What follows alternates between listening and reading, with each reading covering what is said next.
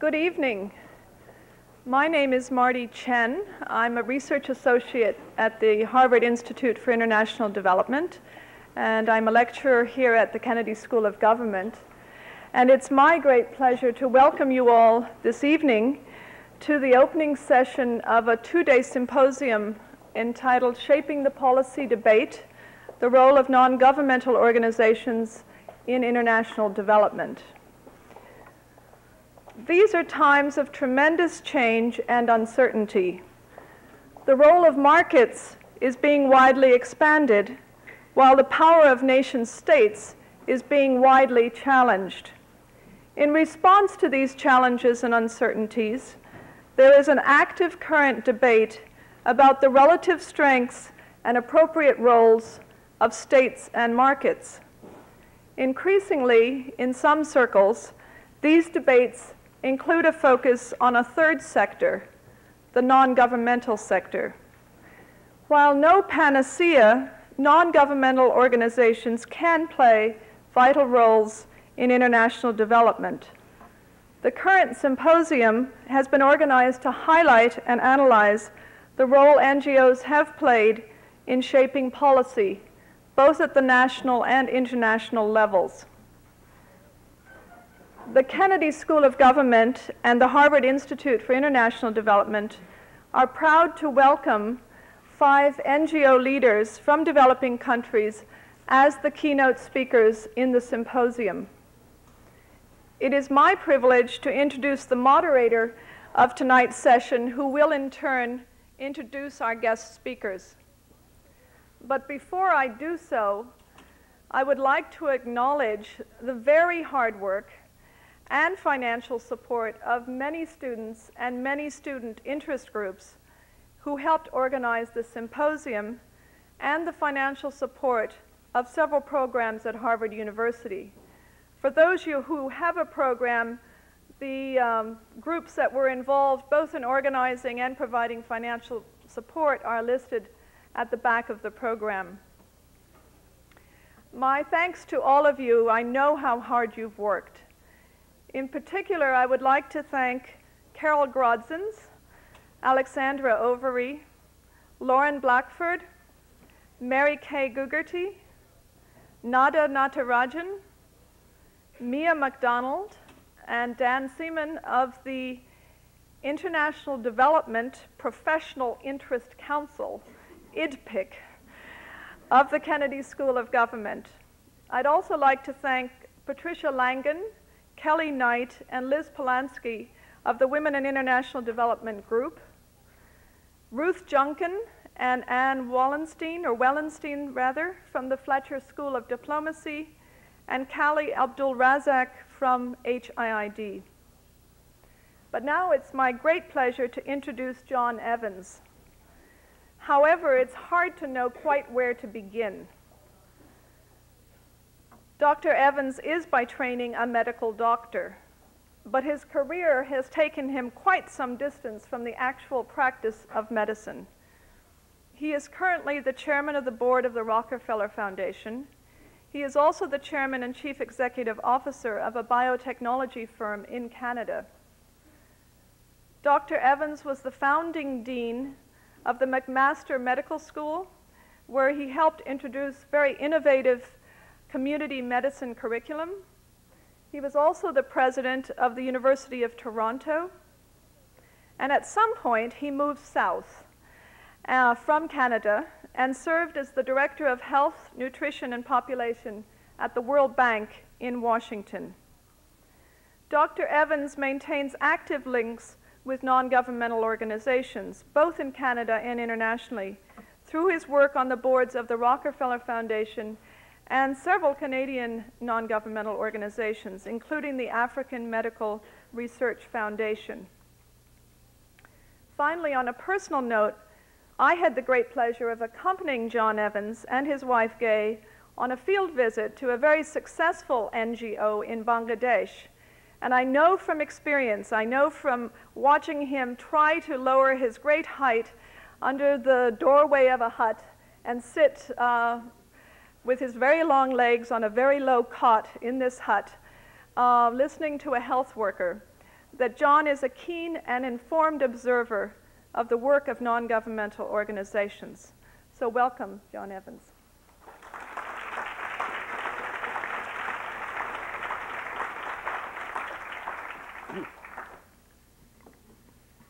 Thank you very much, Marty. Ladies and gentlemen, the very important part of this forum, of course, is your opportunity to ask questions to these 5 people after they've had a chance to make their preliminary statements.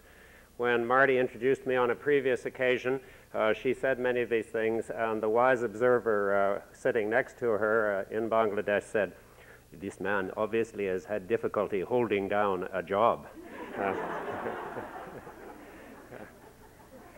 Our first speaker is Maria Allegretti, founder and president of the board of the Institute of Amazonian and Environmental Studies, a non-governmental organization which is dedicated to research and technical advice on environmental issues.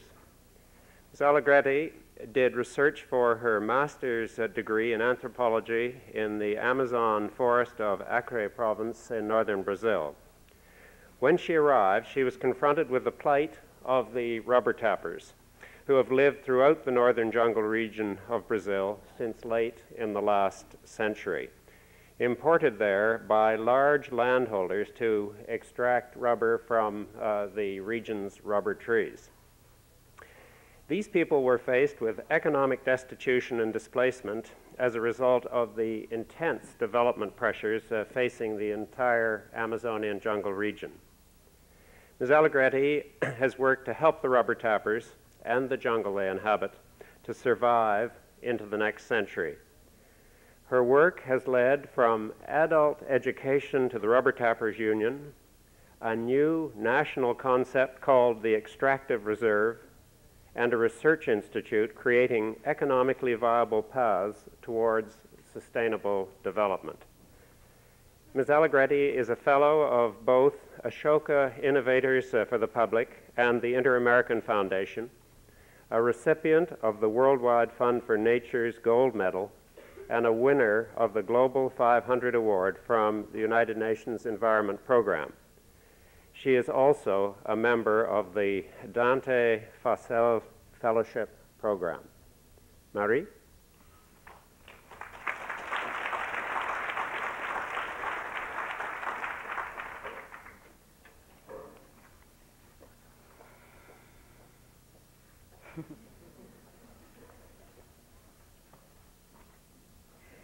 Well, I'd like to thank first for the HIAD and Marty Chen for the invitation to come here and for this opportunity to talk to you about my work.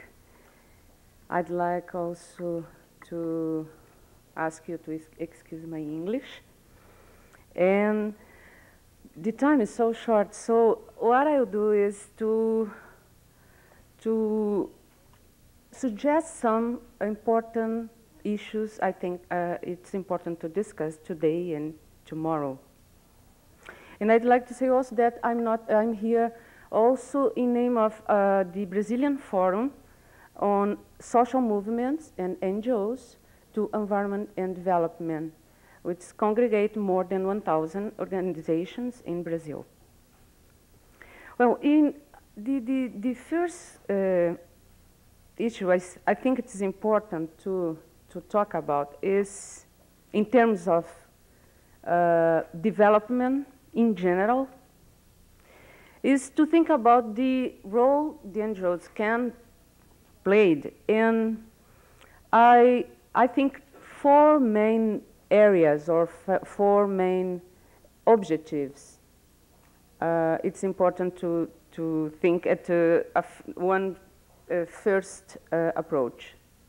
The first one is that the NGOs has a very important role in the process of democratization of the access of international resources, financial and technical resources for local communities in many parts of the world. I think this is a very important role played by NGOs with many different experience in many parts of the world.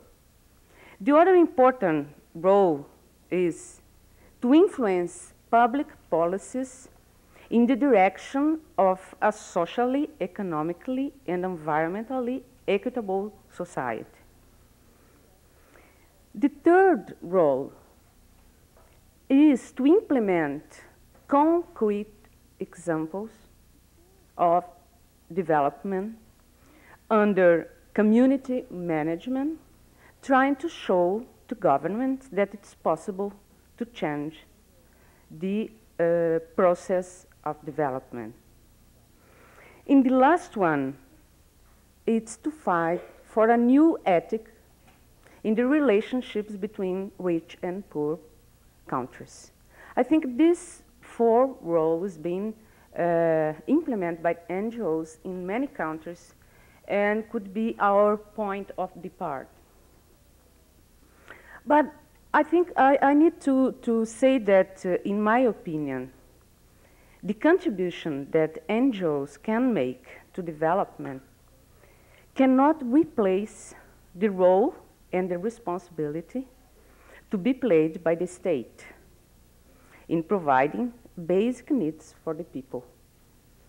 So it's the duty of the NGOs to develop strategic projects capable of generating public policies that may benefit, under the responsibility of the state, large population contingents.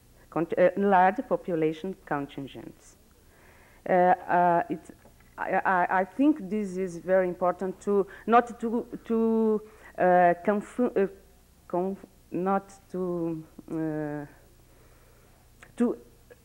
have different roles and different positions, NGOs and the state, not to replace the position and the responsibility of the state. Well, these are lessons for my experience as an NGO in the Amazon. And in base of this experience in the Amazon, I think there's a very important way to change development and to change policies for the development when we are able to combine different actors, strategic objectives, actions in different levels, and political alliance. And I will talk about this in base of my experience in the Amazon in 2 or 3 minutes. What this means, to influence the development, we need to work at the same time at local, national, and international level. We need to have at the same time the work with local communities, NGOs, researchers, the university, and official governments. We need to have political alliances between local communities and NGOs at national level and international level. And this kind of alliances could provide new conditions for development. And in the case of the Amazon, in the case of my experience, it was exactly this kind of combination that permits to us to have some success trying to change the model of development in the Amazon. As you know, the Amazon in the last 10 years have received many different attention in the world, and because of the deforestation of the forest. But nobody knows that the deforestation of the rainforest in the Amazon means also the expulsion of local populations. Rubber tappers, Brazil connectors, riverines, these people living and using the forest for many decades. And when the farmers from the south of Brazil went to the Amazon, trying to use that land to pasture, many families were threatened and exposed to the cities. And for many years, the rubber tappers, organized unions, tried to defend themselves and against the deforestation, not because of deforestation means an environmental problem, but also because deforestation means to them to lost their conditions of life. So for many years, the rubber tappers tried by themselves to defend their habitats, and without success. When the NGOs and the Institute for Amazonian Studies and many other NGOs start working with the rubber tappers, the first thing we did was to try to transform the demands of the rubber tappers in public policies. What this means? The rubber tappers decide to stay on the forest and decide to remain on the forest and to live there, but at the same time, they were all the time asking better conditions of life. So we tried to establish a relationship between a local demand and the national policy of environment, saying that it would be most interesting to have people taking care of the forest and people living in the forest and adding value to the forest than to have poverty in the cities. And we have achieved very good results because in 3 or 4 years, as a result of this alliance between local communities, researchers, NGOs, and with the big support for international environmentalists, we have now 3 million hectares of protected forest for local communities. This means 1% of the Amazon region. And we have also a public policy specifically related to sustainable development. And this public policy is being implemented by the Brazilian government together with representatives of this movement. So I have no time more. So the lesson of this experience is that when we provide access to natural resources, we provide at the same time conditions to influence the public policy. When we provide access to natural resources and financial resources and technical resources to the society, we can at the same time provide and conquest social and political power. Thank you.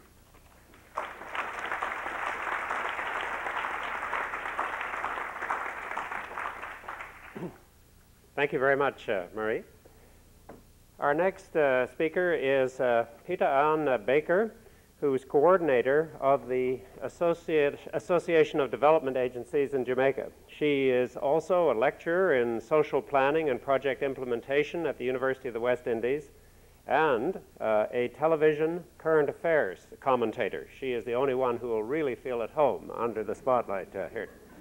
She serves on the board of the Canadian Development Agency CUSO, the Jamaican National Planning Council, the Commission on International Affairs of the World Council of Churches, and a number of other very significant committees. She has extensive experience with policy development and coordination, the media, formal and informal education, and human rights protection. She's coordinated the Jamaican Council for Human Rights. She has served on the executives of the Jamaican Association of Social Workers and was an official observer for the 1980 elections in Guyana. She's written extensively on topics such as the non-governmental organizational perspective, on strategies for transformation and alternative development, government NGO collaboration, and Jamaican entrepreneurs. Now, Ms. Baker has a social work degree from the University of the West Indies, and while on a Commonwealth scholarship, she received the MPhil degree from the University of Sussex in England. You down?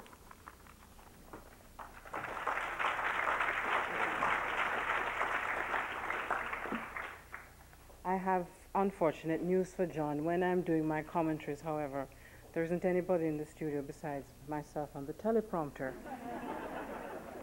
So I think we will have to journey together on this one. And unfortunately, too, I have been robbed of all of my popular education methodologies, and I'm restricted to the more formal methodologies. But that does not stop me from thanking the Kennedy School of Government and the Harvard Institute for International Development, as well as the Student Professional Development Council for having me here. I don't thank you for only giving me 10 minutes, but we'll try. What I want to try and share with you, because at heart I'm an organizer. And so what I want to share with you is an example of a particular strategy that we have tried to use in our policy work in the Caribbean. And in this regard, I'm wearing two hats because I am the coordinator of the Association of Development Agencies, which is a Jamaican umbrella organization. And ADA is a founding member of the Caribbean Policy Development Center.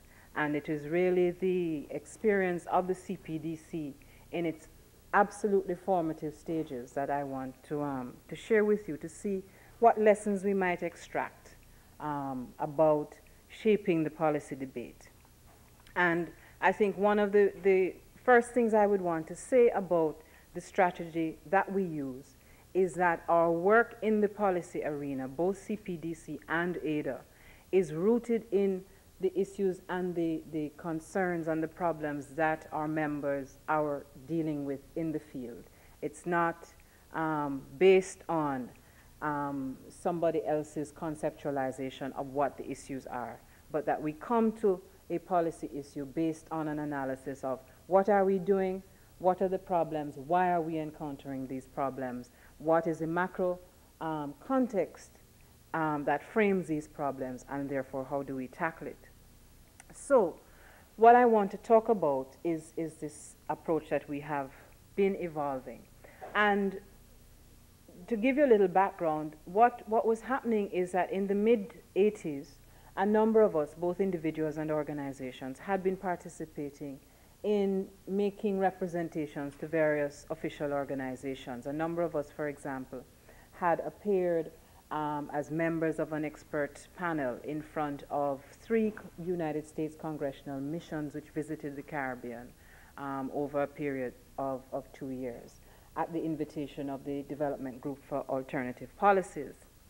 And out of that exercise, we began to discuss among ourselves how we needed to take an independent and indigenous initiative that dealt not only with, say, the US Congress, but which also dealt with our own governments. Now, parallel to that internal discussion that was happening, our own heads of government, organized into the Caribbean Community, CARICOM, decided in 1989 to organize a tripartite regional economic conference. And their approach to that was to use the classic model, which is government, private sector, organized labor. However, to our good fortune, perhaps to their misfortune, they decided in addition to invite onto the planning committee a representative of the Association of Caribbean Economists and a representative of the Women and Development unit at the University of the West Indies. Now, those two people were connected to our networks and were aware of the discussions and, in fact, had been part of some of the interventions we'd been making earlier. And therefore, the decision was taken because ACE and WAND were not invited as NGOs. They were invited because you had a set of economists and we wanted to deal with women's issues. But they decided to use their position in that planning committee to help to open a space for the NGO sector per se. And we agreed then to dovetail the emerging or the emergence of this entity which ultimately became the Caribbean Policy Development Center with our efforts to get into this tripartite CARICOM Regional Economic Conference. And we had agreed that the mission of the CPDC was putting people at the center of a Caribbean vision. And that the strategy we were going to use was to try and strengthen the capacity of the participating organizations in the CPDC to make their own interventions. And so over a one-year period between 1990 and 91, we did a number of things. The participating organizations, for example, tried to find out what was happening in terms of preparations in their own countries. And that was a very interesting experience. The first time we called our Ministry of Development and Planning, for example, they said, "What conference?" And when we insisted, they said, "Well, we don't know anything about involvement with NGOs," but we persisted. However, some of the other agencies in the other territories were not so successful. And in fact, it was only in Jamaica that we were able to secure participation not only for ADA, but for a number of other NGOs in preparatory meetings, which were in fact held 6 months prior to the conference, and to in fact have the NGO critique inform the Jamaican government policy document, which was subsequently submitted to the document, to the conference. In addition to that, we were the only delegation, the only official delegation that had official representation from the NGO sector. And we had representatives of ADA, we had a representative of the umbrella organization of women's organizations in Jamaica, we had a representative of the organization of informal sector producers. At a regional level, the fledgling, and we have to remember this because you're talking about events that are happening simultaneously over a 12-month period, and you know, an organization is being formed even as it is implementing what its mandate is. And so that at a regional level, CPDC, working with WAND and ACE, lobbied the CARICOM Secretariat to secure also accreditation and the right to speak in this conference, because you can be allowed to be there and you sit on the sidelines. And that was very important given the difficulties we were having at the national level to secure representation. The outcome of that was that instead of 1 or 2 NGO representatives, which is what was originally envisaged, we had 13 NGO leaders accredited to and making submissions at the Regional Economic Conference. And in addition, one of the member organizations of CPDC, a popular theater organization, was invited to make a popular theater presentation as part of the opening ceremony on youth concerns and issues. And finally, CPDC played a very important role in maintaining the communication, in convening regional meetings from time to time to help us to hammer out a position. What was the outcome of all of this?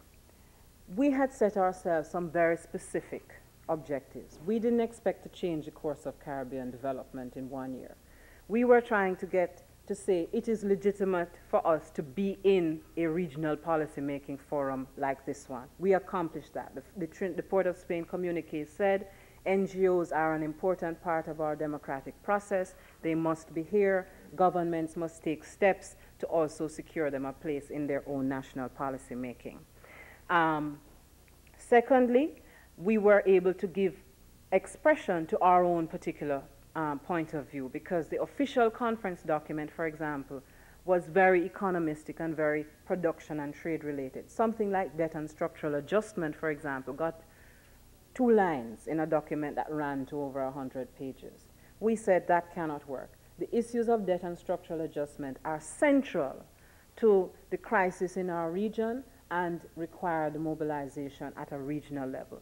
That also, that point of view and perspective was accepted and reflected in the documentation. And thirdly, we said having a 2-day regional conference is not enough. This discussion and debate must continue. That too was accepted, and a commitment was made to reconvene the conference on a triennial basis. Some quick lessons. First of all, I think it's very important as we equip ourselves to shape the policy debate, to have very clear expectations and to have very clear objectives and a plan of action.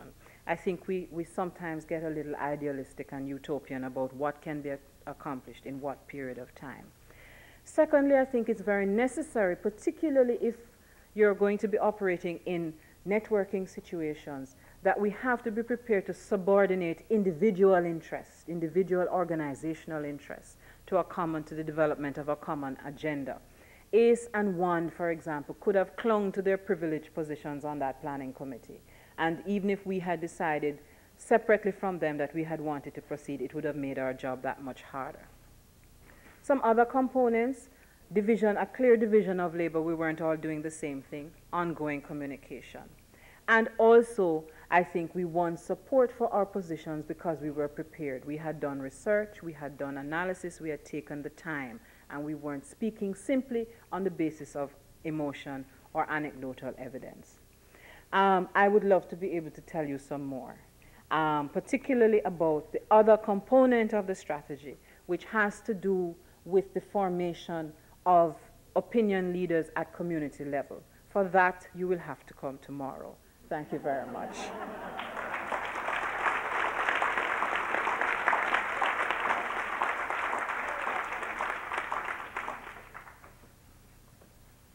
Peter, and thank you for giving us the first installment. And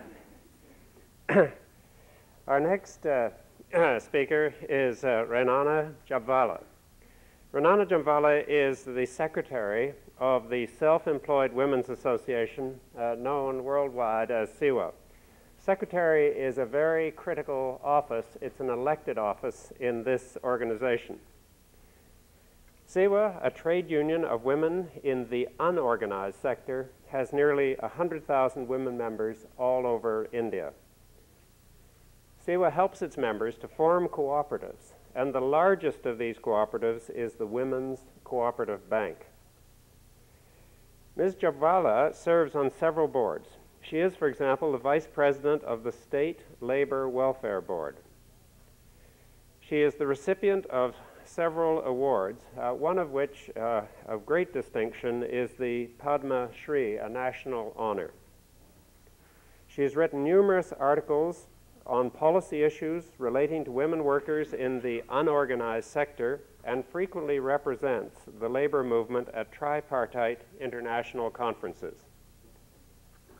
Her educational background, first in India and then followed by minor supplementation with a BA and MA in mathematics from Harvard University and an MA in economics from Yale. Renana.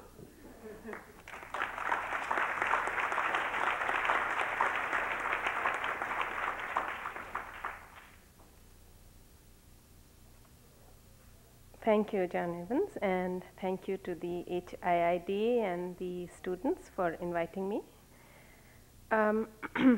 Actually, John Evans already said the first part of my speech, which was what SEWA is about, so I won't repeat that. The organization I come from is a trade union. We have nearly 100,000 members. And our members are in the what we call the unorganized sector, which is not a minor sector, but is nearly 93% of the workforce in India. And it is unorganized. So what SEWA has been trying to do, or has just made a very, very small beginning in organizing these workers. I will here give you a specific example of how we have tried to influence policy both at the national and international level. And this is for a certain types of our member who are home-based workers. Those are workers who, as the name suggests, work in their own home. They may make garments in their own home, or they may be handloom weavers, or they may roll cigarettes, or they may make food products. And there are really hundreds of thousands, not even hundreds of thousands, millions of such workers all over the country. Their main problem is that I say there are millions, but in fact they are invisible because they are not included in the censuses. They are not organized. They are not even seen because they are in their own homes, and they are mainly women. When you talk about home-based workers, when we first began to talk about home-based workers, the government said they don't exist at all. Among all the different types of unorganized workers, these are the workers who earn the least. We did a number of surveys, and we found that they were the poorest of all the types of workers. Many of them are artisans and have become totally unemployed because they are not getting raw materials or they are not getting markets. And of course, since they don't exist, there is no protective legislation for them either.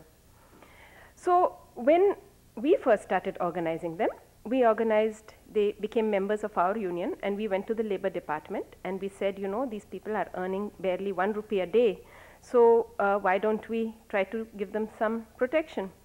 And the Labor Department said, oh, well, they are not really workers, they are only housewives, and they are doing it in their leisure time. We heard this, I mean, I am sick of hearing housewives doing in their leisure time. You hear it again and again.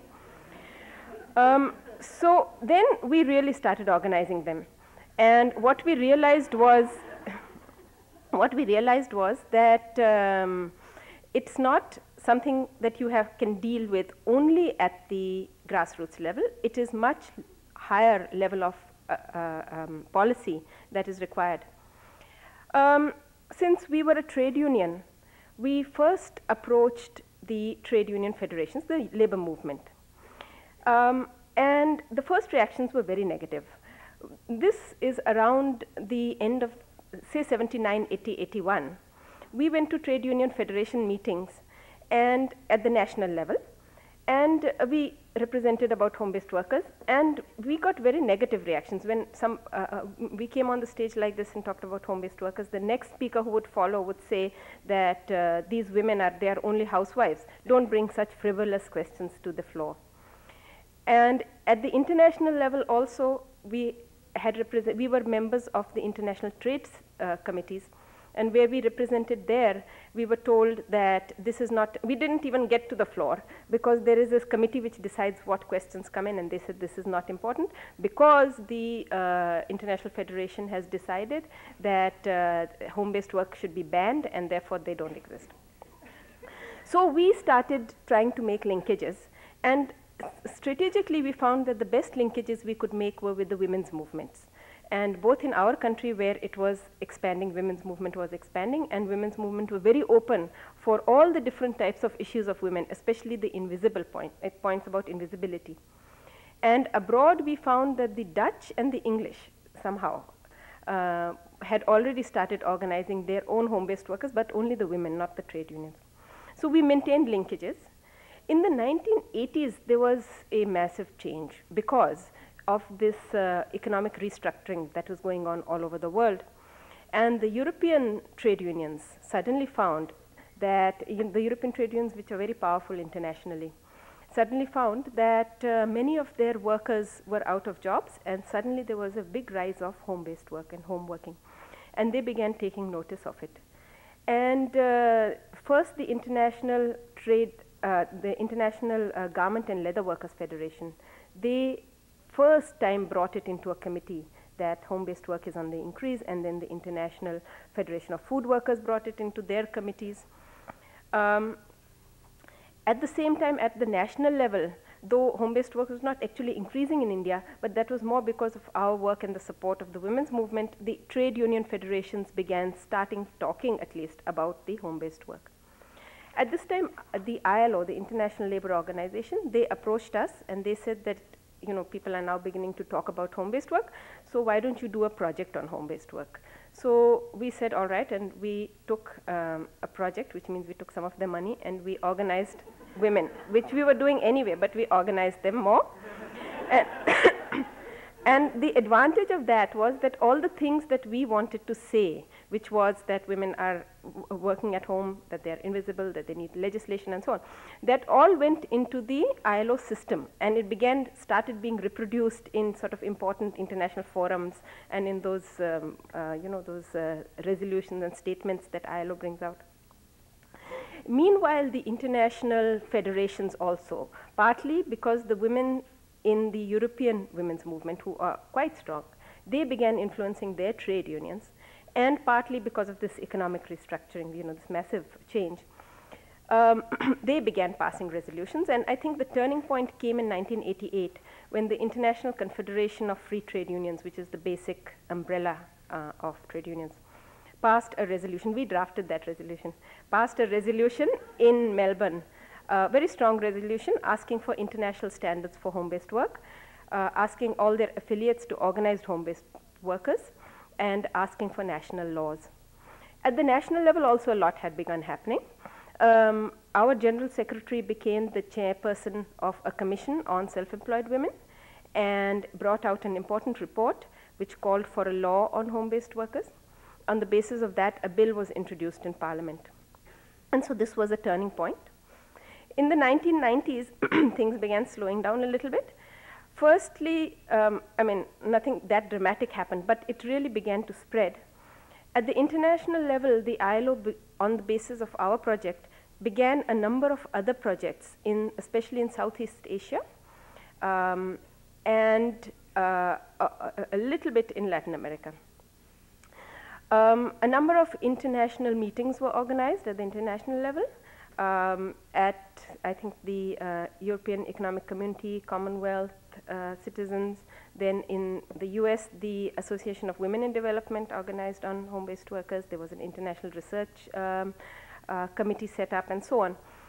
A number of us, of organizations working with home-based workers, got together and set up what we call the International Campaign on Home-Based Workers, which is centered in Holland right now. In the ILO, as a first move towards the standards, an expert committee on home-based workers was set up, and that gave a number of recommendations, stopping just short of recommending a standard, because now that we had got the labor on our side, we began facing a lot of opposition from the employers' organizations, associations. At the national level, unfortunately, because of our political turmoil, we had 3 changes of government, and so the bill, which was on the verge of being passed, did not get passed, not because it had much opposition, but because of the change. The trade unions in India are now quite committed to a law for home-based workers.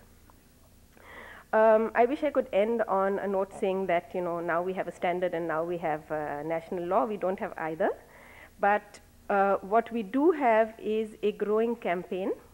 We have an international awareness, and we have the support of the labor movement. So now the next step is to try and organize so that the governments begin to support us, because the third stage will be the employers. The last point I want to make is that getting change for the very poor, that is for the powerless, is a very, very long, drawn-out process, I believe. This has already taken nearly 15 years, and I think we can look forward to another 15 to 20 years. So I think that the one lesson we've really learned is that if you want to influence public policy, you have to have a very strong grassroots movement and a lot of patience. Thank you.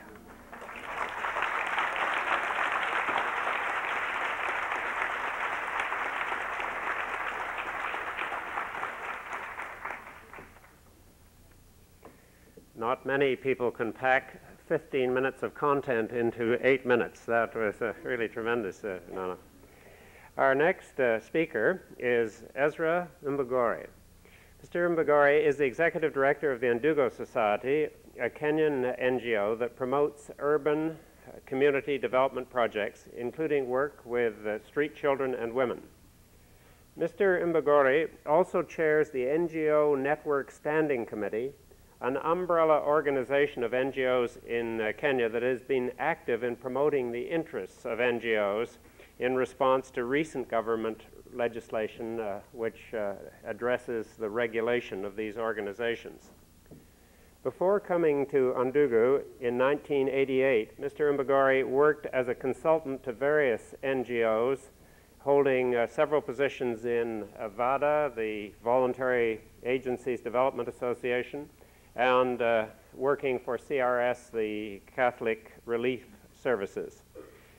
He holds an honors degree, bachelor's degree in education from Kenyatta University College. Ezra Mbugori.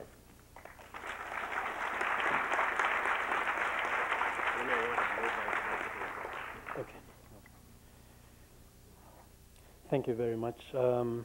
Like my colleagues who've spoken before me, I want to echo the appreciation and to say that I feel very privileged to be here. Now, I know that Kenyans are renowned for fast running. In fact, a Kenyan won the marathon just the other day.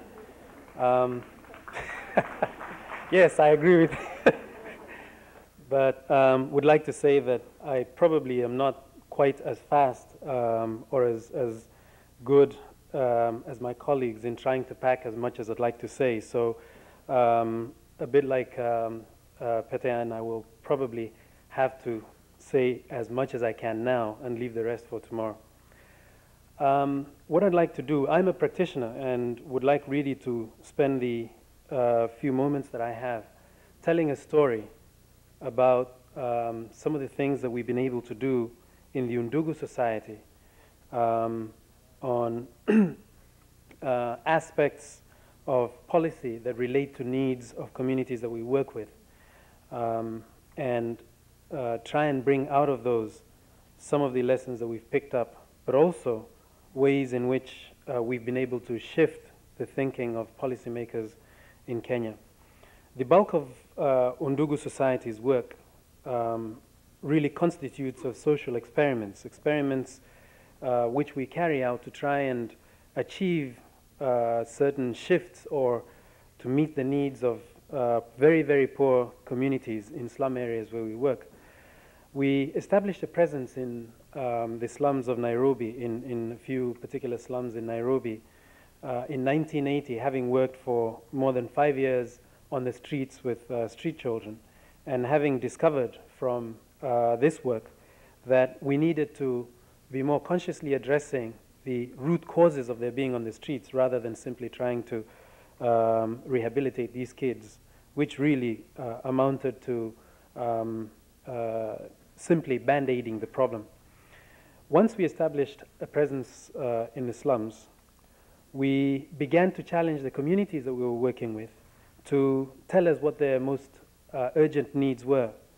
And then in 1983, after we'd been doing this, challenging communities to articulate their needs to us, there was a fire in one slum setting, and the community members, the leaders of that community, came to our offices, which were based in that area then, and said very clearly, well, you always ask us what our primary needs are. Well, right now it's shelter. We don't have shelter because all the shelters had been razed to the ground. What we did then was engage them in a discussion about how best to address that problem. We first of all knew that all these shelters that had been burnt were themselves built on public land. They had been squatters, and that the land tenure problem is one that we could not possibly begin to address. We also knew that an attempt to build shelters like they had before would amount to basically the legal construction of housing. And besides that, that there is no way we could ever afford, together with the communities, to put up shelters that in any way approximated the building code, even if the land tenure problem was addressed. So the dilemma that we had was that of resolving the gap between what the community wanted and both the land tenure problem and the building code. What we did is, in contact with this particular community, we established a strategy which we hoped would reinforce their confidence. We, first of all, decided that we would ignore both the land tenure problem and the question of the building code, and that we would try and provide support to their own efforts to build whatever structures they could, so long as we could encourage them to build something a little more hygienic, something that addressed their health needs as well, and something which could then be upgraded with time. We underwent then what we boast these days as an exercise of planning a slum, and actually put up rural standard housing in the city, in which we first of all encouraged the community to contribute what they could, and we offered to also invest in this effort on the understanding, the joint understanding, that if these shelters were demolished by the local authorities, then both parties would have lost out. And so we would all understand that there is an oppressor who is greater than all of us. We went ahead and actually constructed something like 300 shelters, rural standard housing. And at the end of this whole exercise, then made contact with the local administration and requested, who subsequently requested that we help them with the relocation of another settlement from private land onto public land. We agreed to do this as Undugu Society, to go ahead and help with this relocation, largely because we felt that that, in a sense, was giving credence to the initial exercise that we've been involved in. And we then, at this stage, began to engage the community in a process of upgrading of the shelters that we had worked with them to put up in the first instance. Then comes 1987, the International Year of Shelter for the Homeless, after we'd gotten into this series of exercises for something like 5 years and had put up something like 800 shelters with these relocations. And at that stage, we saw an opportunity. We simply went to we sought some sort of space in the conference, the Habitat Conference that took place during that year, and sought or tried to encourage some of the international delegations that came to that conference to ask the question of the government, the Kenyan government, regarding what they were doing to shelter the homeless. At the same time as asking them to try and get some idea or some commitment from the Kenyan government about their role in sheltering the homeless, we turned around and talked to government officials and advised them that since we knew they did not have any suggestions for how to shelter the homeless, they were welcome to come and show them these shelters that we had worked on with communities as examples of what could be done to shelter the homeless. It worked. On that one occasion, it worked. The government authorities who were pressured to show what they were doing to shelter the homeless went ahead and brought different delegations to see the projects that we had been involved in with communities, and actually gave communities an opportunity to talk about their attempts to achieve shelter which was within their own means. Again, this gave tacit approval to the sort of things that we were doing. Over time, we were able to acquire a little more acceptance of both this strategy, but also to interest multilaterals in that strategy for securing shelter for very poor people.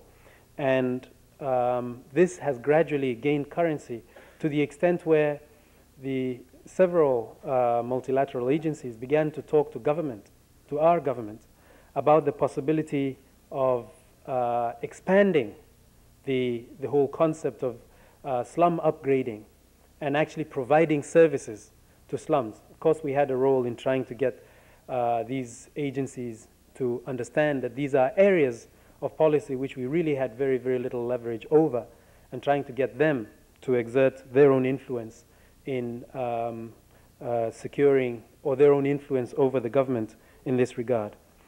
Today, in this one project setting, there is an area that has a total of 1,200 shelters that are fully serviced on account of the gradual currency that this strategy has gained, and the acceptance in principle of the government that there is a need, that there is no other way to provide shelter for the homeless except through incremental improvements which involve communities. And besides that, the principle of upgrading has gained currency. The community itself is very, very actively involved in the process of securing additional or undertaking additional activities that improve their livelihood in these settings. And Undugu, as an organization, has been involved or has been asked to participate in several policy-level committees to do with the provision of shelter for very poor people. In fact, we have taken a role, we played a role in the development of policies around not just slum upgrading, but also which have begun to talk about the whole question of land tenure and how to deal with the question of housing and the review of the building code in the city. We see this as one demonstration of a role that NGOs do play often, which is that of trying to seize opportunities over time as they do their work, within which they can input extremely critical insights regarding what changes could make life a little easier for communities, for poor communities, the kind that we work with. I think I'll leave it there. I've been watching my time. Thank you very much.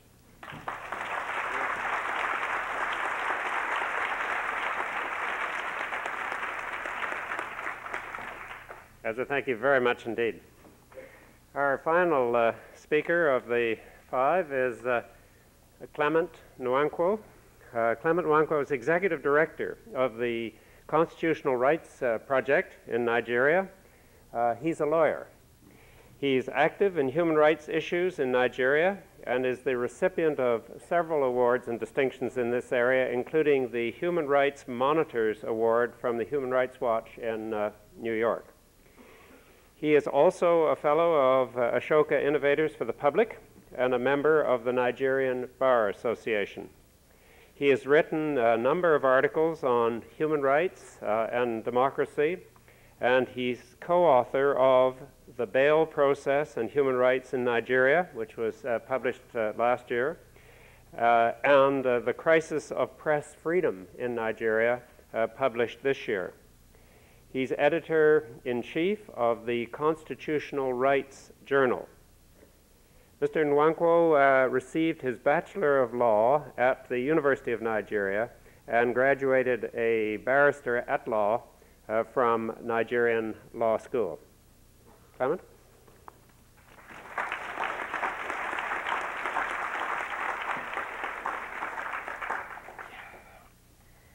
Firstly, I want to say thank you to the organizers of this program for having us over to be present at this occasion.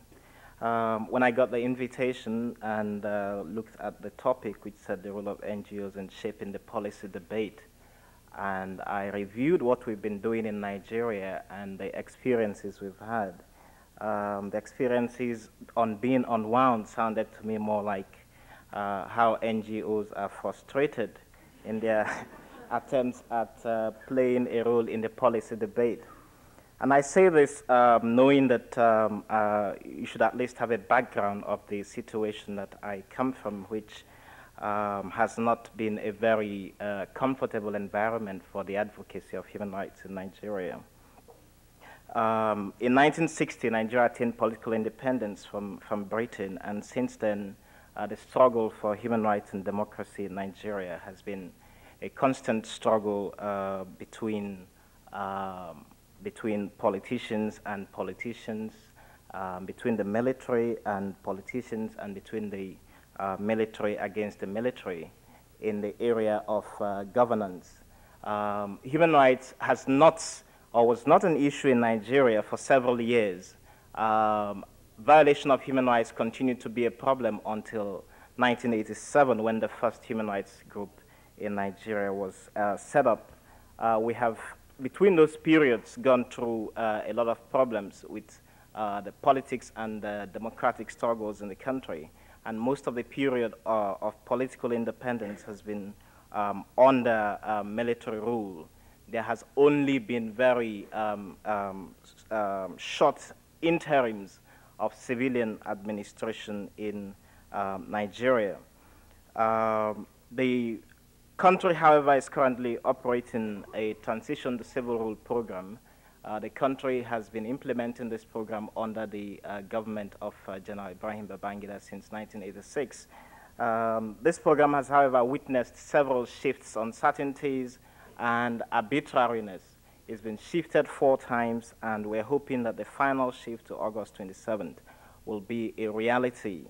We're hoping it will be a reality because the role of human rights groups in Nigeria since 1987 has continued to be strengthened, and the determination of questions of rights and democracy has shifted significantly from entirely the arena of the military and their control of force to civil society.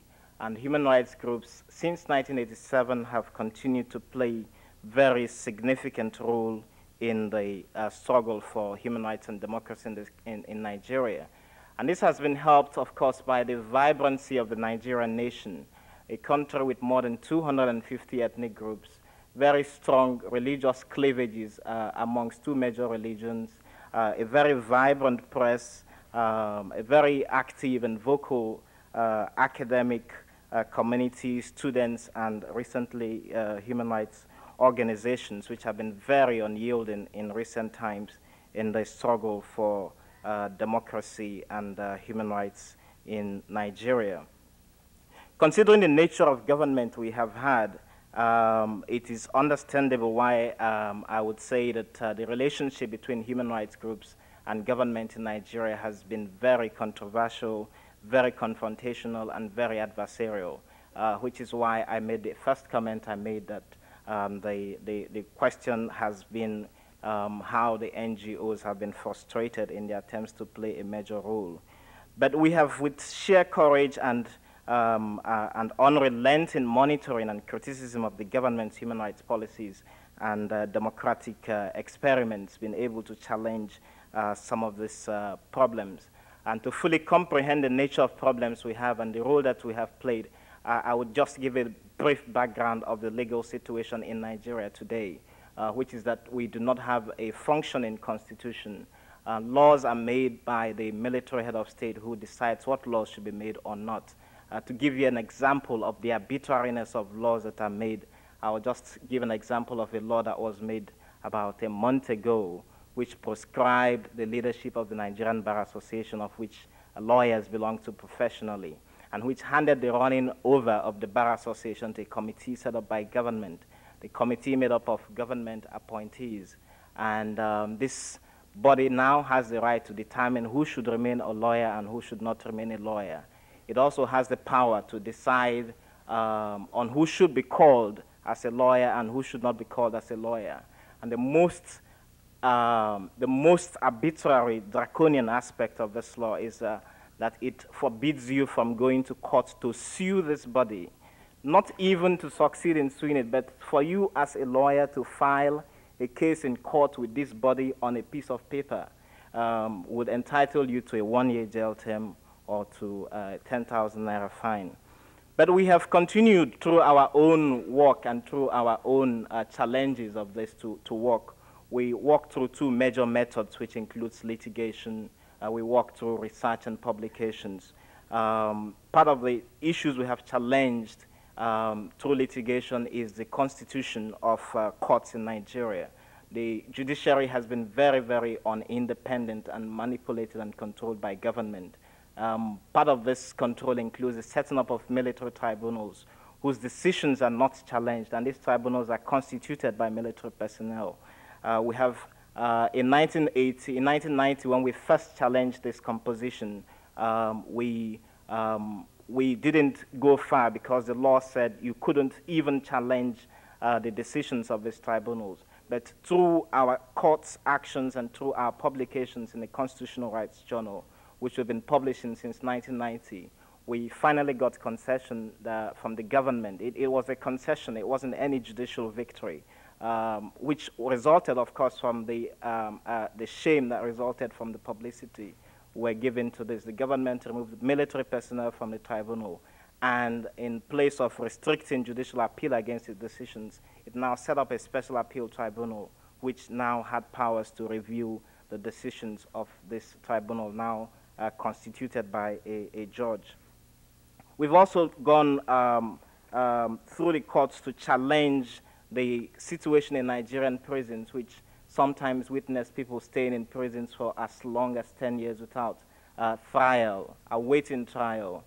We have been able to challenge consistently this continued violation of human rights, and we have succeeded to a large extent in getting focus and attention paid on this, and government has responded by setting up committees to decongest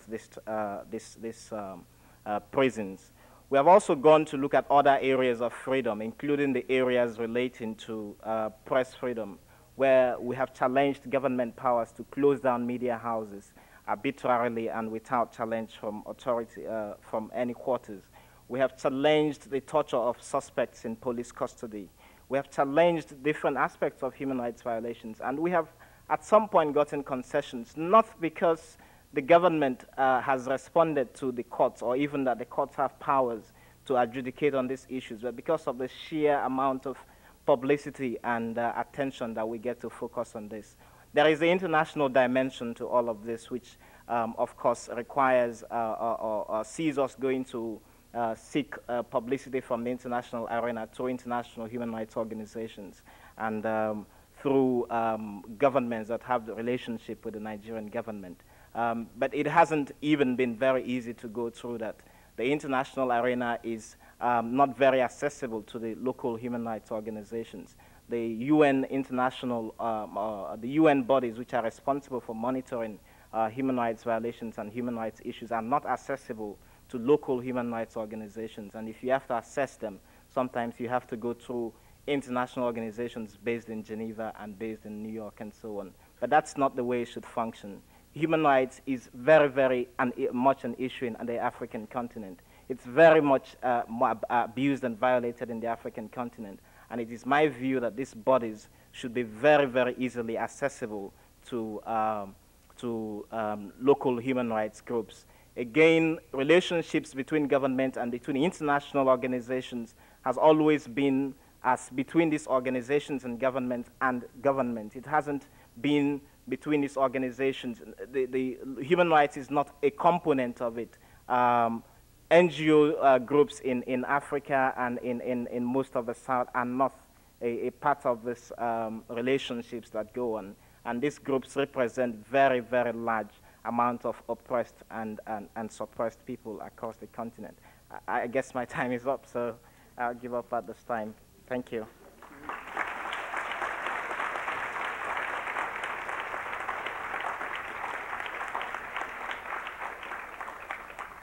Thank you very much, Clement. It's great to see a lawyer engaged in productive activity.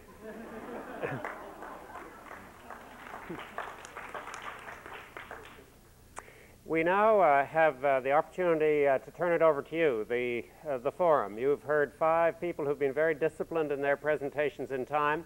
May I ask you to do them and your colleagues the privilege of doing the same, to really make your questions not statements, if possible, and to keep them brief so there will be opportunities for your colleagues. Will you line up at the microphones on either side, and I will rotate back and forth between the microphones if the lines are there. Each of the questioners will respond, at least of our panelists, will respond from their places because they all have microphones now, and I'll also ask them to keep their responses quite succinct to allow more of your questions. Sir. Yeah, my question goes to Clement from Nigeria. I would love to ask you, looking at African situation, where do you draw your strength from to combat the government in Nigeria with respect to working on human rights? Secondly, how do you view your role with respect to the new election to be held presently? Bamagere is soon to be out of office. I can go ahead? Okay. I draw my role and I draw my inspiration from my observation of the situation which obtains in different other countries across the world and the situation in Nigeria. A lot of times people have said in relative terms maybe the situation in one country is better than the other. But for us, the situation has to be measured against the international standards which have been laid out in the international instruments. And we review the situation, we experience this. My first involvement in human rights was when I worked with the Nigerian prisons in 1986. And I had to go into the prisons to work at providing legal assistance to prisoners. I have had to see prisoners die before my very eyes. I've had to see prisoners who couldn't stand up while they were being interviewed because they had been in the prisons for 7, 8, some 12 years without trial. And a lot of times, those people cannot be prosecuted because, one, the witnesses are never available. The police officer who probably arrested him 10 years ago has either retired from service or is even dead. So you're never able to prosecute such cases. So the inspiration is in seeing people suffer so much and seeing that you could do something and that this is not an ideal situation. This is not the standards. This is not the way that things should be in a civilized society. So you want to challenge it. But in challenging it, you also have the problem that you are dealing with a government that is also ruthless, which is why I talked about the frustrations that we encounter in the work that we do. The government has been ruthless in the way it deals with critics. And I'm not talking of governments even in Africa alone. I'm talking of governments across dictatorships and governments that are intolerant of criticisms. We have been arrested on a lot of occasions. We've been detained. We've had different propaganda in the media against us. But the inspiration comes from the fact that if you don't do anything, then you could be a victim one day, and you're not safe. Thank you very much.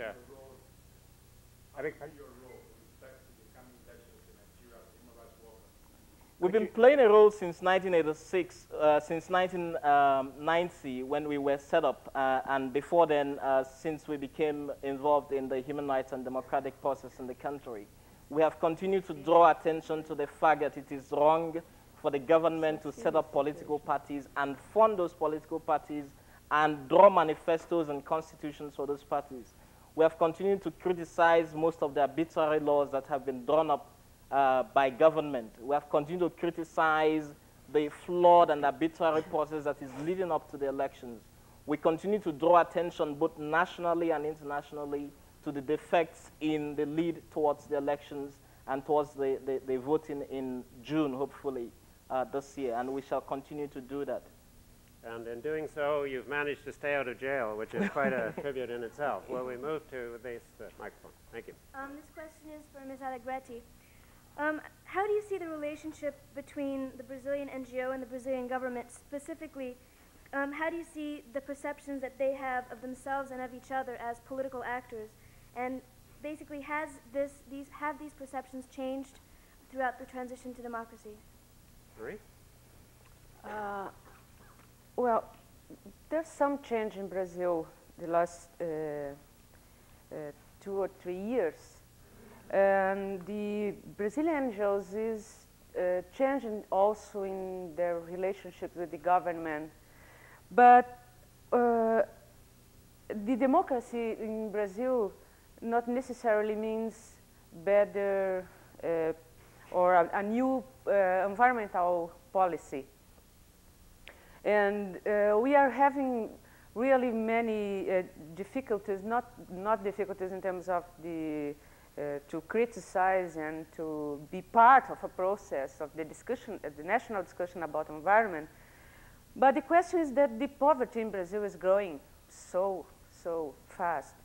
So we have a dilemma that we are one of the most rich countries in terms of natural resources and one of the most poorest countries in social terms. And now, for the NGOs, this is a so clear issue. And after the UNCED, the NGOs in Brazil have had the opportunity to debate a lot this relationship between environment and development and social issues and environmental issues. And for the first time in many years, there are a new national campaign now in Brazil, starting in Brazil now, and being implemented by the NGOs, under the leadership of the NGOs, a national campaign against poverty and hunger. And it's very important this because the government now is saying that if the Brazilian society needs to do something. So for us, we are not waiting for the government. But it is clear that we have some part in this problem, and the government has another part. I don't think this could be a good solution because the structural problems are so complex. But it's better to work in democracy.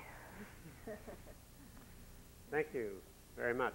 Our next question. My question is for the gentleman from Nigeria. It's been covered a little bit, but I wanted to ask you to what extent you feel you're jeopardizing your own life and freedom by the work that you're doing. What, if anything, you're able to do to protect yourself as you're doing it. That was my primary question. I'm also interested if you wanted to discuss something about your understanding for the reasons for the difficulties with human rights violations in the African region, but that may be more than could be addressed now. I'll take the last one first. The difficulties with respect to human rights in the African region can be traced from the colonial history of most African countries. The colonial history is replete with suppression of agitation, national agitation or nationalistic aspirations by the colonial masters. Those who took over from the colonial masters only learned or inherited the strategies for suppression of freedoms that were left behind by the colonial masters, and they now began to apply it to their people. At the initial stage, the common enemy was the colonial master. But when the colonial master left, new masters took over, and they now saw themselves in the place of the colonial master, and the citizens as the subjects. It's an inheritance factor to some point in that regard. But we haven't gone much further than that since then. And we haven't gone much further because, firstly, the Cold War came. Those who took over from the colonial masters, some became very, very harsh dictatorships and were, in fact, supported for some geopolitical reasons, again, by the different arms of the Cold War. So the problem continued, and it's only recently that questions relating to democracy, human rights, and so on has come to the fore in the African continent. And it is only recently that people like Mobutu are now beginning to lose their friends. It's only recently that people like Yadema in Togo are beginning to lose their friends because the Cold War is not there. The necessity for maintaining control over those regions no longer exists. And we do not have infrastructures, we do not have institutions that work in the African continent that are able to act as a control across borders on the question of human rights.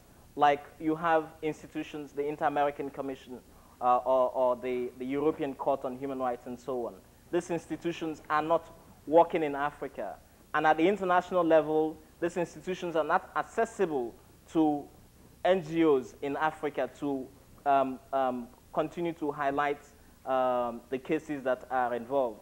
On the question of personal safety, one of the reasons why I am happy that I'm here is because I think that to some point my presence here is a protection, because then I am not seen to be working in isolation.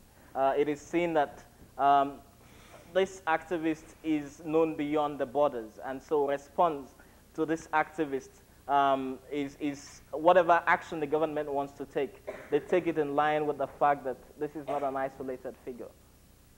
Thank you very much. I didn't mean to add to the ping pong between Nigeria and Brazil. My original question was for Mary, just for you to develop your point about democratization of resources between the role of NGOs, but other speakers addressed the cooperation between international and national domestic NGOs. So I just want to know more about how this cooperation is done and probably maybe the difficulties and advantages of such cooperation. So.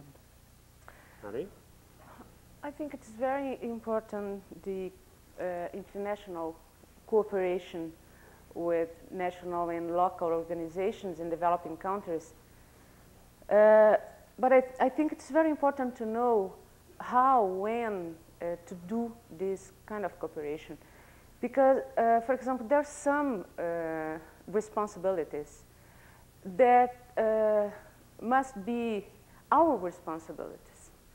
And we cannot be out of our place. And there are some responsibilities that can be shared with international NGOs.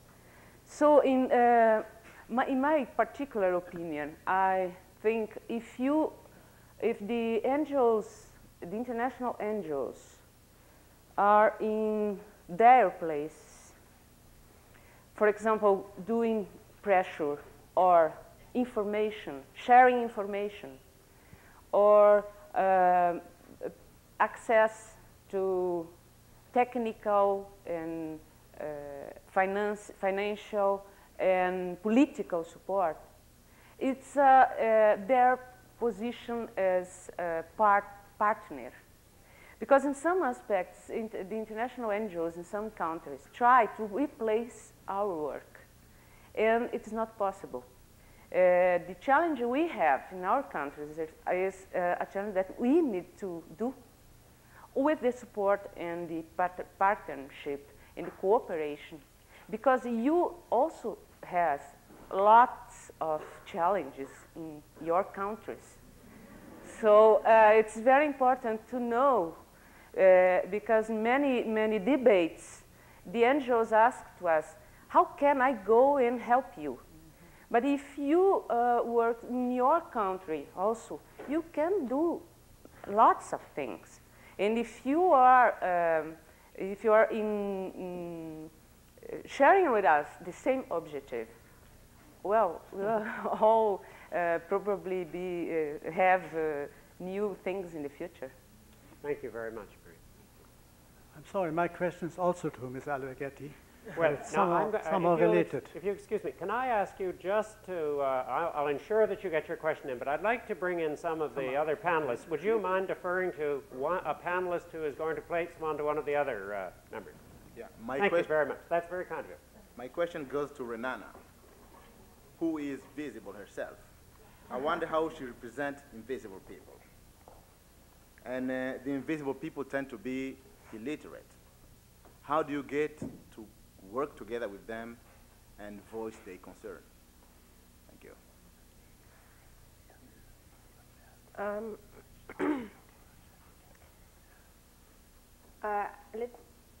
Should I answer? Please do. Let me try and understand what the question was.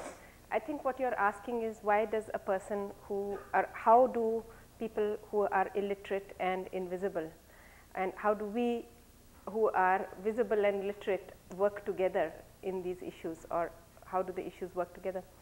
I just want to give the experience of how what we have found in our own organization, which is that what we have tried to do is make a mix of people who are literate, who have certain professional skills, and work with the women who are not illiterate and who don't have certain professional skills. The way that the organization is constructed is that being a trade union, the members are all only self-employed women.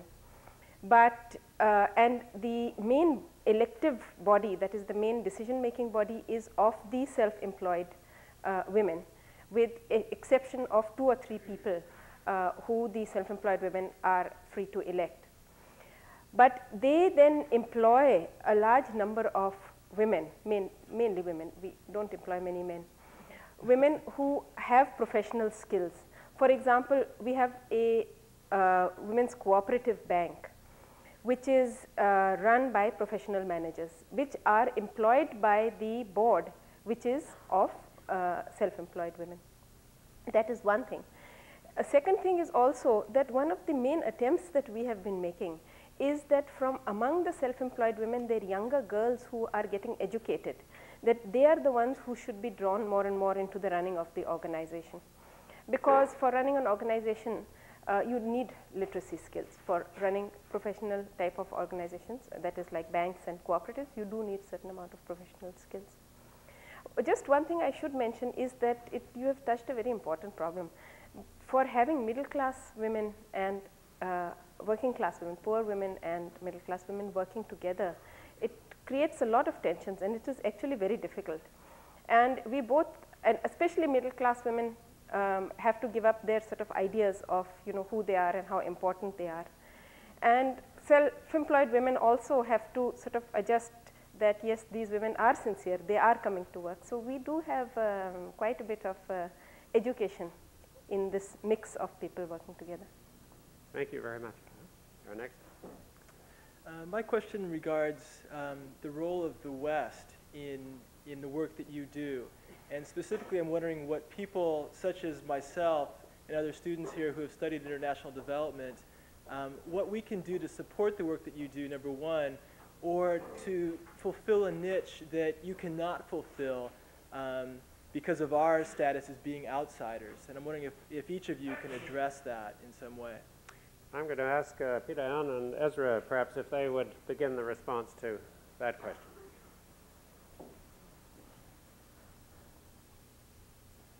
I think maybe if we could pick up from the point that Mary started to make, which is that there are a number of roles for people, say, in North America, and, for example, specifically in the United States.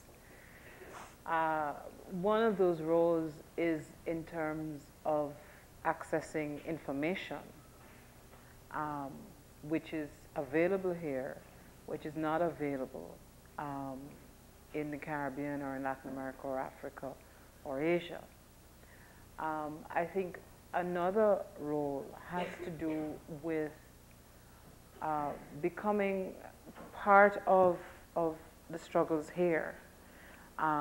Because, for example, for us in the Caribbean, if we take the question of debt, a very concrete issue,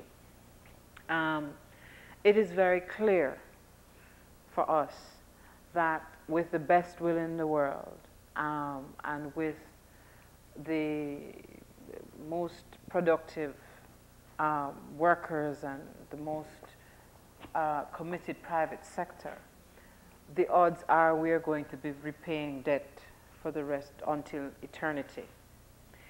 And it is therefore clear that we have to press forward with the question of debt relief.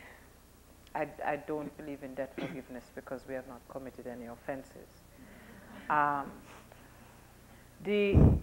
For countries like ours, where the bulk of our indebtedness is to official financial institutions, to whom debt relief is anathema, what is required is a political decision on the part of the shareholders of those multilateral financial institutions to change that policy position and to create a basis for debt relief.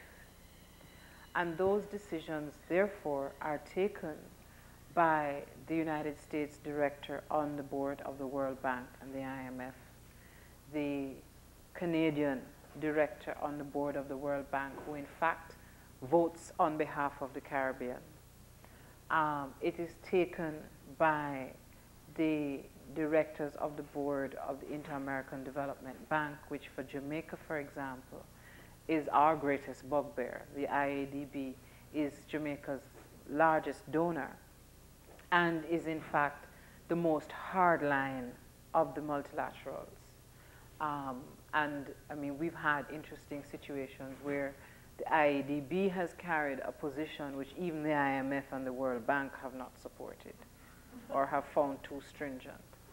So there is a substantial amount of political work which has to be done with the American public to inform them, to mobilize them, to get them to press their congresspersons to effect those kinds of changes. Those decisions are not taken by the technocrats in the multilaterals. Those are political decisions that have to be taken at the highest level.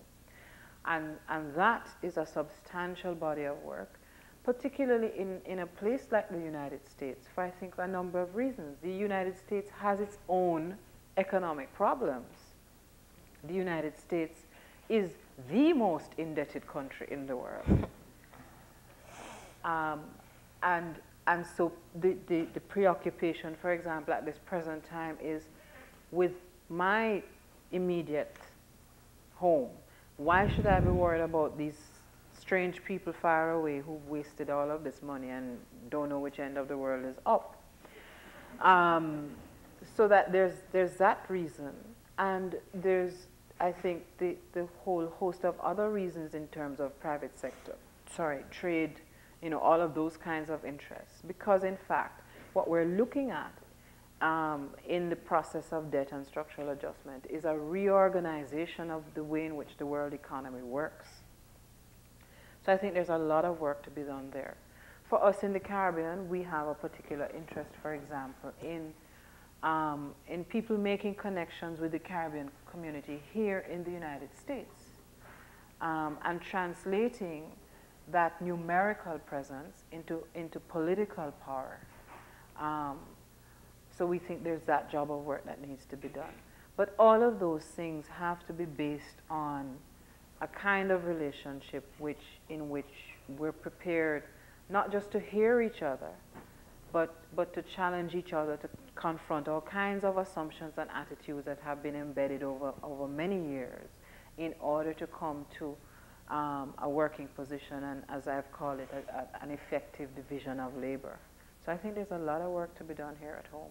Thanks, Peter. And I'm going to ask, because we're running over our time now, I'm going to ask the questioners in about 20 seconds to state each of their questions, including the gentleman who is kind enough to defer.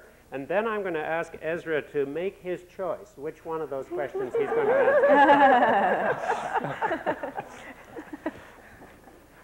answer. I'm from India, and this question relates to the women working in the rural sector. You know that half of the women working in the agriculture sector in India, more than half, are women. And we have got a Minimum Wages Act, and it is a well-known fact that they are not given the minimum wages. We learned in economics at Harvard that government should not fix minimum wages. It should be left to the market forces of demand and supply, and it should be allowed to reach the market clearing point.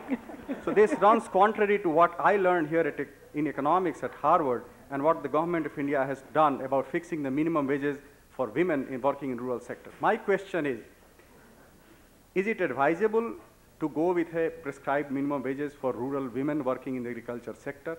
And if it is advisable, how to ensure them the minimum wages now that we have consistently failed over the years to ensure that? For those women who are trying to be self-employed but who have failed in spite of the integrated rural development program and a host of government programs we've introduced in the last decade, because of sheer strong opposition of the established business group who make it a point to ensure that their efforts fail. I'm going to declare that a lecture now. My question is how to ensure the marketability of their products through trade union and how to ensure gainful employment to that.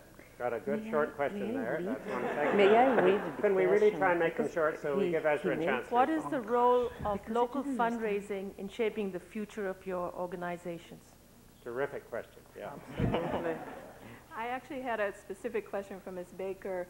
I wondered, you outlined the role of Caribbean Americans and other Americans in influencing IMF, for example, policy, but I wondered what your prospects were in terms of influencing government policy in the Caribbean, particularly after what happened with Michael Manley's government in Jamaica and his efforts to deal with the IMF World Bank pressure.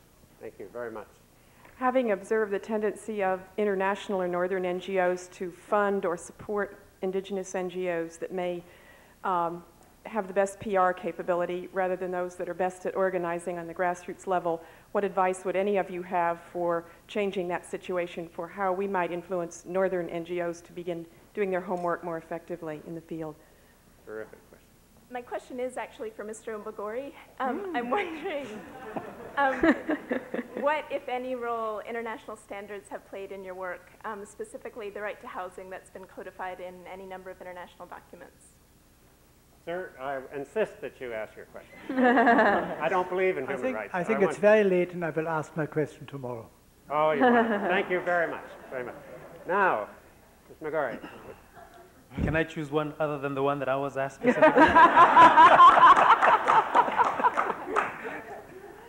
Well, although I will make a passing comment to it, but I'm particularly attracted to the question of local fundraising, the role of local fundraising in our organizations, because in relation to the other hat I wear, which is that of chairing a committee of non-governmental organizations that have come together to look at, the role of non-governmental organizations in the country, and particularly which have been brought together by a common enemy, the government, which promulgated legislation that we were very uneasy about.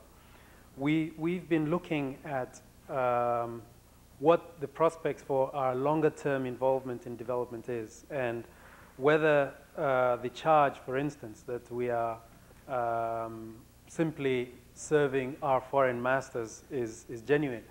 And this is usually applied more in respect to our almost entire dependence on external funding. Part of what we've done, in fact, just at the beginning of this year, we conducted a series of workshops aimed at generating a better understanding amongst ourselves regarding what the local resource base was and how we can try and tap that for our own work. One of the factors that, or one of the lessons that came very clearly to us is that we obviously have not tapped that resource base effectively in the past, and we need to do that. But also the fact that there is a level beyond which we cannot go in terms of depending on external resources for our work. A lot of those organizations that function in the area of the provision of social welfare play roles which are so dependent on external financing outside of their own operations that, and it's at levels which cannot really be generated internally.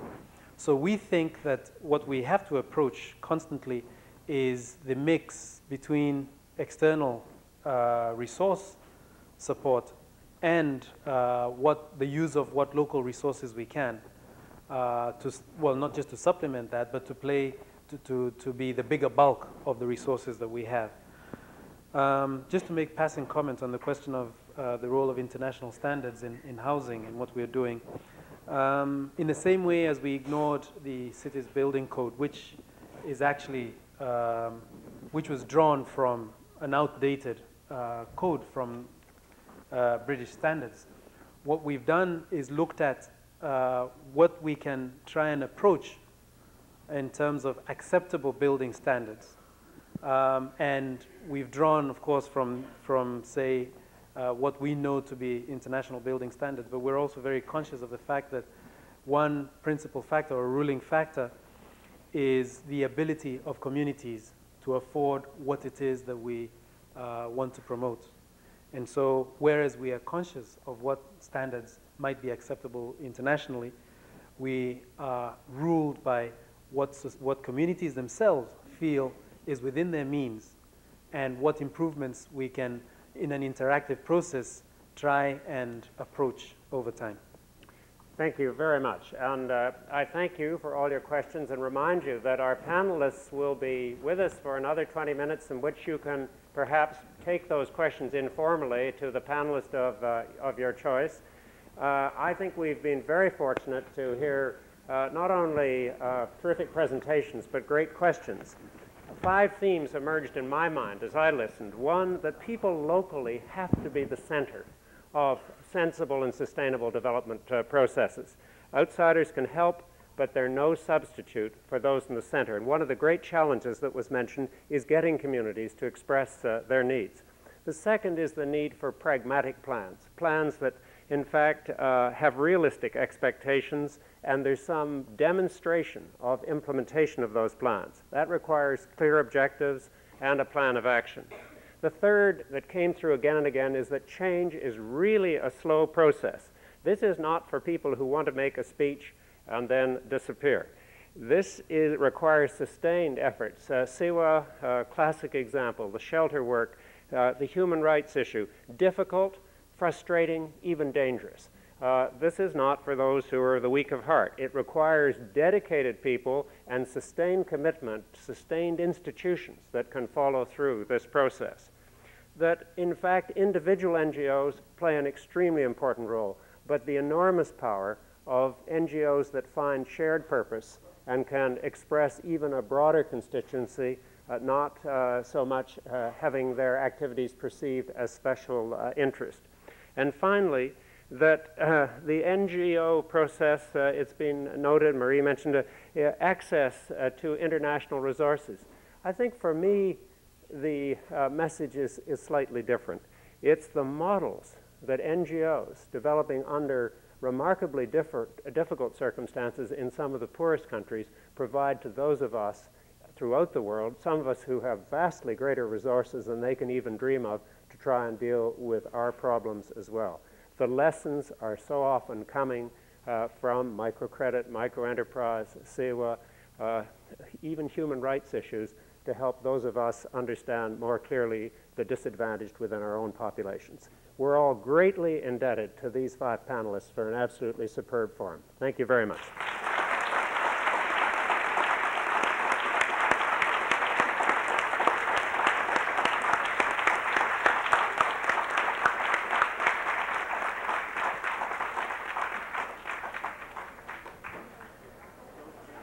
Yes, we can go out of the spotlight.